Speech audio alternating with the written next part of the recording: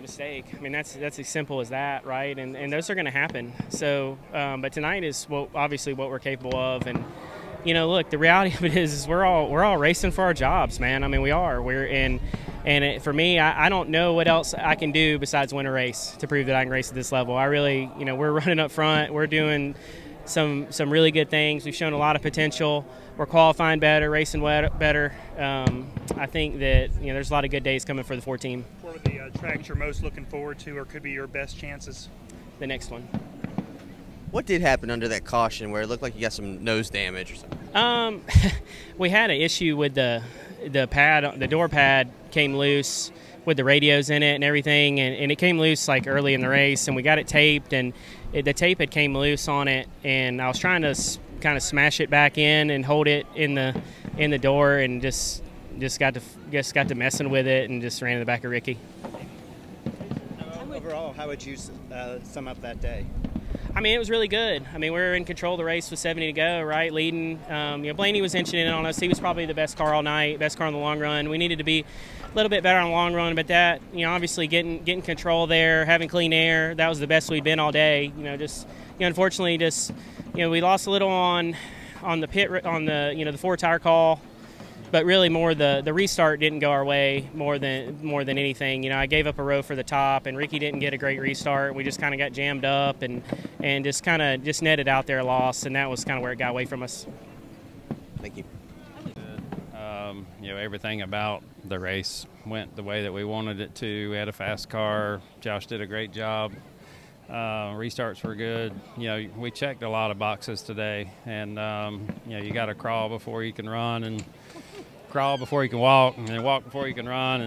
And yeah, we've started to do that. I know the last 2 weeks didn't really show that, but if you look before that, we've got better and better every week, and had good runs and feel good about what we're doing, and you know, a lot of adversity on top of that. So it's interesting looking for a job all week and still coming and running like this, and you know, that's just icing on the cake, honestly.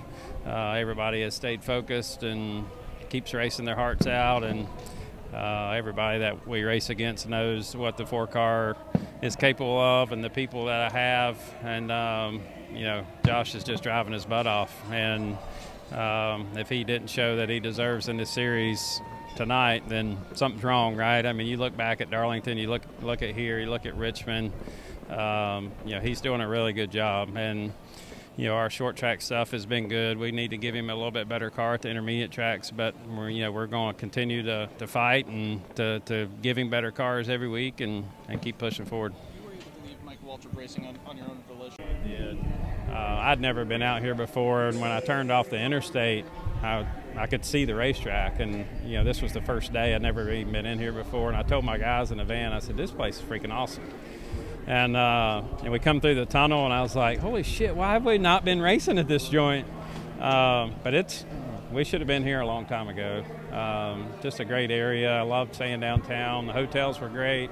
Everything about it was good. So hopefully we can keep doing this for a long time. Appreciate it, Thomas. Thank you. About the strategy. So, I mean, well, first of all, it's been pretty rare that they throw a caution in the middle of a cycle like they did today. But when that happens, obviously it creates the opportunity for the 47 to trap half the field a lap down. But it seemed like that was a good call, because if the field's pretty even, to take half your competition out. I mean, is that a fair game strategy then? Yeah, I mean, you just kind of wondered what it was going to be like for them. And you wonder, like, whose call was that or where it comes from. I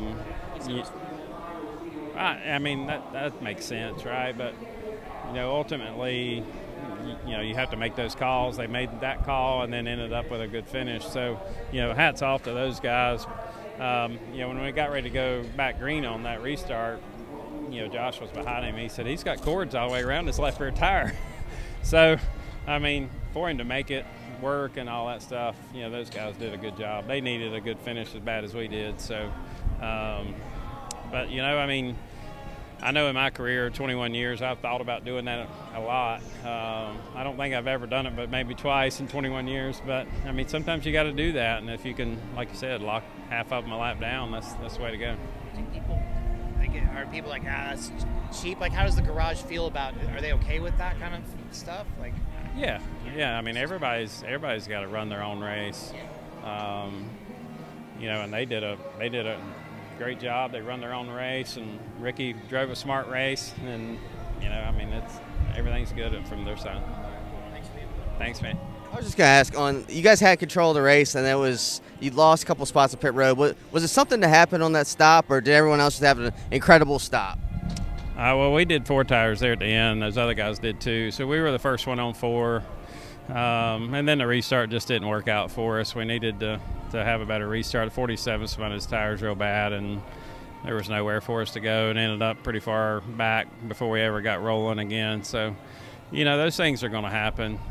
Nothing's ever going to be perfect, and you know, everybody did a great job on our team and fought hard the whole race and got a good finish out of it. Thank you. Steven Stump of Frontstretch.com here. Come back for more great racing videos, and if you like us, don't forget to hit that subscribe button.